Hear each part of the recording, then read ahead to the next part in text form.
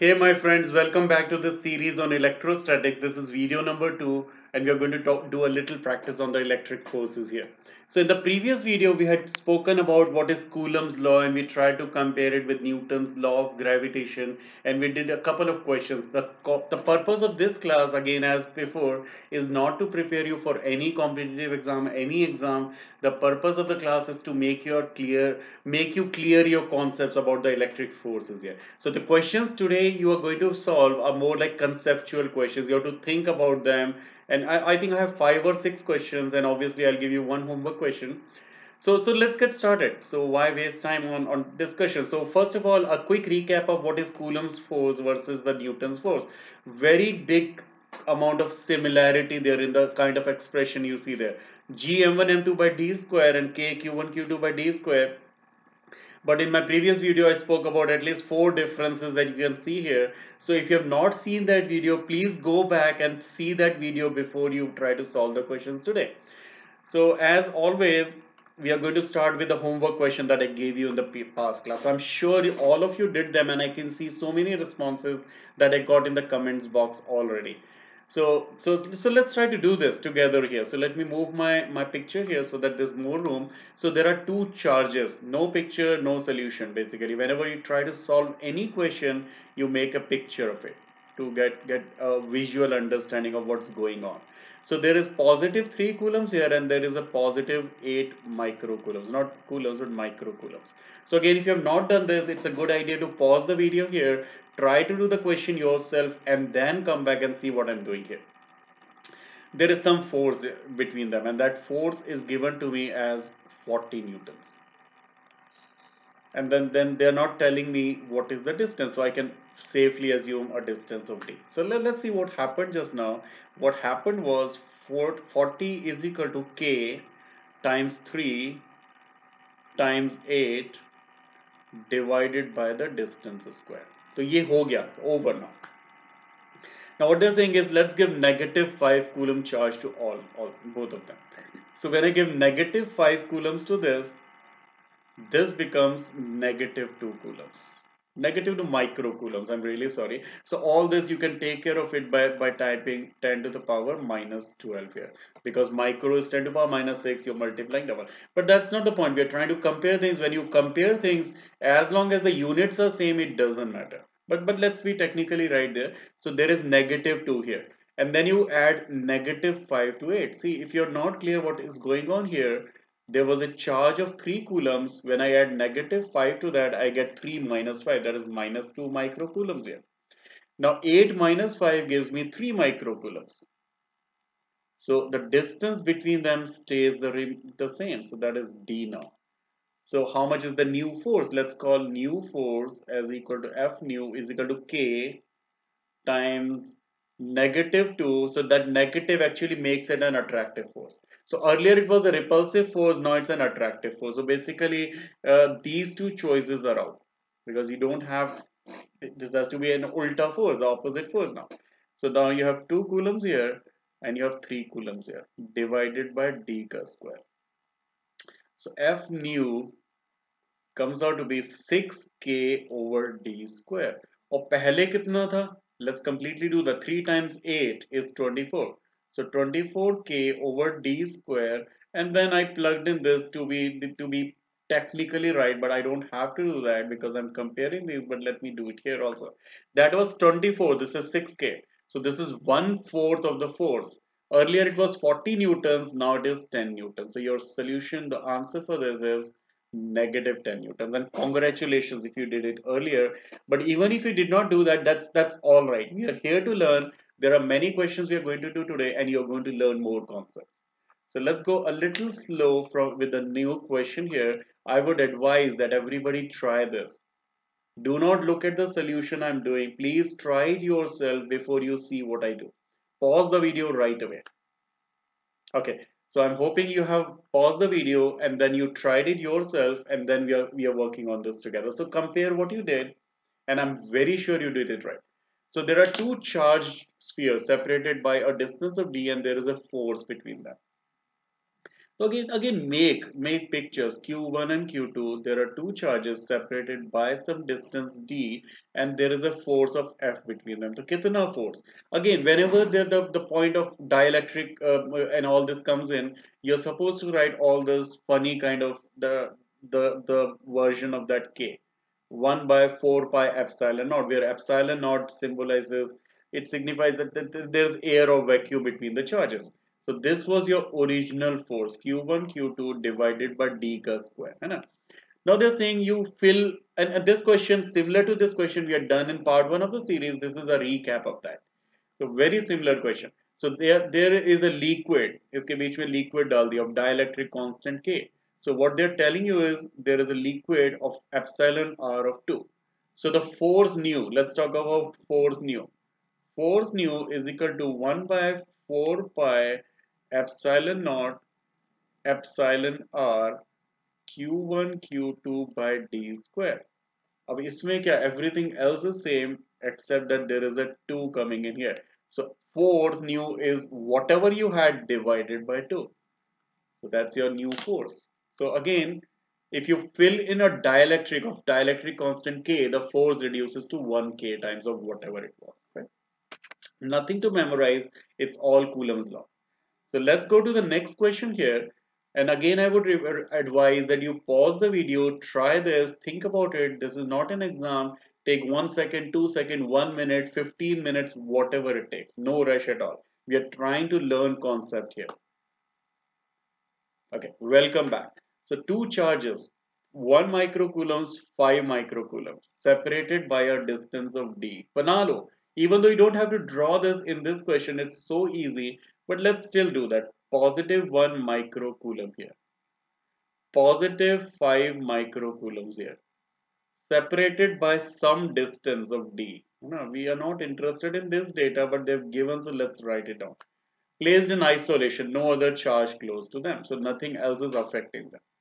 So now if charge of 1 microcoulomb experiences a force of F, how much is the force on 5 microcoulombs? My friend, Newton's third law, equal and opposite force. There's no calculation needed here. It's more like this. This is a watch. Earth is pulling it down with some force. This pulls it up by the same force, mg. है ना? So let's take another look at it. So there's a ball of 2 kilograms. Earth pulls it down with 2 times g. Let's take g as 10. So 20 newtons. So the ball pulls the earth up by 20 newtons. It's always equal and opposite force. Forces come in pair. Newton's third law is what you use here. No electrostatics here. It's plain Newtonian physics.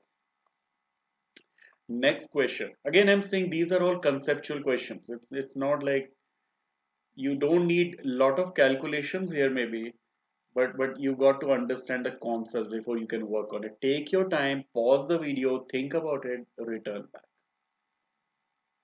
You will only learn if you try to do them yourself. No रट्टाफिकेशन, no memorization, nothing. इसको थोड़ा सा move कर देते हैं sir, so that we have more room there. हाँ भाई चलो. So welcome back. So drawing shows a positive and negative point charge. Negative charge is huge, or not greater at least. This is a bigger charge. Let me change the color of the ink. This is big charge and this is a small charge. Now they're saying where on the line passing through so basically we're interested in this line. Where on this line is one spot where total electric field is 0. Electric field we are going to do in the next session, coming up in couple of days from now. But basically what the question here is, if let's say I put some charge q here, the force on that charge has to be 0. So should I put that q here, or should I put this q here, or should I put this q here, or should I put this q here? कहाँ रखूं कि उस पे total force 0 हो जाए? Let's go by concept. No calculation needed here. Let's say I put a charge of q here. Because of positive charge, it is being repelled here. Because of the positive charge being repelled here. Now, because of the negative charge, it is being attracted here. ठीक है ना? ये concept है. पहले मैं समझा दूं करना क्या है. उसके बाद if I put it here, let's say because of positive charge, it is being repelled here. Because of the negative charge, it is being attracted here. I'm just putting a positive charge. Right? If I put a charge here, because of positive charge, it will be repelled here. Because of negative, it will be attracted here. So these are the different scenarios, and because of this, you have to find the net force is zero. अब सबसे पहले simplest case is this. Let's say anywhere between this I put the charge. Anywhere, doesn't matter. इसके पास या इसके पास, doesn't matter. There are two forces on this. Because of positive charge, there's a force in this direction due to the positive charge. Because of the negative charge will attract this. Again, there's a force in this direction. These forces can never cancel out. It is impossible. So that is why there is no point between these two charges where can you put a third charge and there is a force of zero. अब let's look at in this area, in this zone. इस zone में थोड़ा लग रहा है क्योंकि because of positive charge there's a force in this direction. Because of positive charge. Because of negative charge it will be attracted in this direction. But look at this. Can they cancel out? No. Because remember Coulomb's force is K times the charge, the charge 1, charge 2 divided by distance square. Now negative charge is close to this and it is bigger also. So think about negative charge is big here, distance is small, overall the force because of negative charge is big. So what I'm trying to say in other words is this force will always be bigger than this force because positive charge एक तो पहले ही छोटा है ऊपर से दूर है उसका influence वैसे ही कम हो गया तो there is no way you can cancel out forces in this zone. So the only thing remains is the left side. Let's look in this zone. What happens here? Because of positive charge, there's a force here. Because of negative charge, there's a force here. Yes, they can cancel out. I'll be able to figure out where because we can say this negative charge बड़ा है, but उसका distance भी बड़ा है. तो Q ऊपर बड़ा हो गया, distance बड़ा हो गया, overall effect cancel हो सकता है. So to the left of the positive charge. And congratulations if you did that. If not, then that's fine. That's fine. No worries. Just practice more on these. तभी मैं कह रहा हूँ slow down. Don't rush on doing these questions. Look at the opportunity you're getting to do these good questions. Use the opportunity. Pause the video. Use the opportunity. Take 15 minutes, 20 minutes. जो लगता है करो. Now 3 point charges here. Find the direction of net force on B. Law of superposition. पहले तो I'm going to ignore this. है ही नहीं. This does not exist. Because of A, I'm going to find the force. So because of A, they have equal magnitudes by the way. So let's say all of them are Q. So there is a force in this direction because of A, and that force is K times QQ by D square. You know, assuming the distance between them is D. Now that's a repulsive force. Now because of C, let's say because of C, I'm going to ignore this. Because of C, there is a force in this direction. The force is K. And again, I'm telling you, there is no calculation needed. This is a conceptual question. No calculation needed here. So ये the formula लिख दिया. There's a force here, there's a force here. Now looks like, okay, I have to add these vectors and find the angle using the formula. You don't really have to. Because look at how much symmetry there is. Now, if this angle was 60 degrees, what I'm claiming is this angle is 60, and this is your math. This is not even physics. This angle is 60 and this angle is also 60. If you don't understand this, I would advise you brush up a little alternate angle, corresponding angles and all that. So these two angles are 60. Now look at the green force. The green force can be resolved here. Let's call these forces as F. And a magnitude तो same है. So this is F cos 60. अपनी photo में इधर कर देता हूँ because it's coming in the way. Yeah. हाँ अब ठीक है. So F cos 60. This is F cos 60 degrees. Green की बात हो रही है. And then green has a component of F sin 60 here. Now talk about the blue. Blue is so much symmetric here. This is blue. Blue has F cos 60 here. And then F sin 60 here. Now, don't you think these sign components cancel out? Cross, cross. There are two forces equal and opposite to each other. एक ऊपर एक नीचे. They cancel out. So let's do that with black ink. ये cancel. So overall, there are two forces, and this is the direction of the force. So the net force on B is equal to 2 times of F, which was KQQ by D square multiplied by cos 60, which is 1 by 2. So cos 60 भी 1 by 2 हो गया. I mean, the question is not asking you, but this is the magnitude of the force. So overall, the direction of the net force on B is positive x-axis. That's it. Kitna simple, the no calculation needed. It's all resolving vectors and seeing, okay, these two cross out and these will add up. So let's try the next question in the series here. Again, very easy, very easy. Pause the video, lag raha hai thoda rocket science hai. It's one of the easy questions here. Conceptual, that's it. Okay, welcome back. I'm sure you tried the question and let's do it together now. So a point, क्या लिखा है? To make the net force on charge at point A along the vertical direction. So this force because of 3 is already in vertical direction, so we don't care. Right? Now there is a force, नहीं उल्टा है ना, in this direction. ना? Because of this, there is a force in this direction. इसको straight line tool use कर लेता हूँ because थोड़ा सा यहाँ. So there's a force in this direction which is already in vertical direction. So we are good with that. Now the problem is this force. This force is going to give you a force in horizontal direction. उसको किसी तरह cancel out करना because the net force has to be vertical. So there's a vertical force blue. I don't really care about it. It's already vertical. Green force is horizontal. Somebody has to cancel that out. Who is that somebody? That somebody can be somewhere here. Because think about it, if there is a force in this direction, let's say there's a force in this direction, uska jo cos component hai, let's call this theta. So that force can be resolved as F cos theta. So as long as this and this cross out, F sin theta and that force will be equal in the vertical direction. We are good. Okay? यहाँ तक concept clear is up at least. Right? So what I'm trying to say now is if I put some charge there, and that is what you have to find.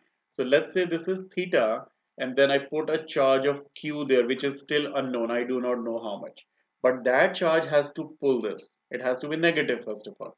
Because if it pulls it in that direction, that can be resolved as that force times cos theta. If I can make sure that this cross out, then sine theta the vertical, blue be vertical, everything will be vertical. So let's talk about it. That charge is Q. कितना force लगाएगा वो? A force लगाएगा K times, and I'm not doing all the calculations. You deal with the calculations. K times Q, which is unknown, times of 3, and that Q is negative. That's why it's an attractive force divided by distance square. My friends, now this is mathematics. Sixth or fifth level, I think, right? So Pythagoras theorem. I don't know, fifth or sixth, whatever. So d square plus 4d square is that red thingy. So red thingy is 17d square. This is the force in that direction. Cos theta. अब cos theta क्या है? Cos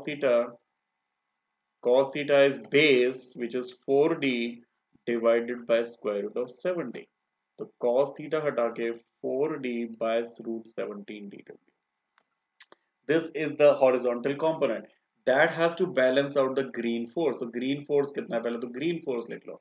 Green force was that this all has to be equal to k times 3 times 3 divided by 4d का whole square. That is all. You cross out k and then you cross out d squares and all that. Simplify this, you get the value of q. That's it. हो गया. That's it. So again, go by the concepts. Try to learn concepts. Don't have to do bulk number of questions. थोड़े question करो, अच्छे से करो. Let's do the next question, and this is the last question in today's class. Time is running out. मेरी photo कहाँ रखूँ मैं? Photo यहाँ रख देता हूँ. Physics fundas के ऊपर. कोई जगह ही नहीं है. Very easy question. Trying to mix two concepts here. Pause the video. Try the question yourself. Welcome back. So basically there are two charges here. And the spring is at its natural length because कोई force ही नहीं है तो spring will be happy at the natural length. When you give the sphere some charges, repulsion, and repulsion क्या करेगा? There's a force of repulsion, but as the force is taking these in this direction, spring is getting compressed. If the spring is compressed, spring applies a force. Concept देखो इधर. There's a force of repulsion here. So the spring is getting compressed, but that's as the spring is getting compressed, it is increasing the force in this direction. Force on the spring is kx. So at some point they agree on the amount of force when kx is equal to the force of repulsion equilibrium.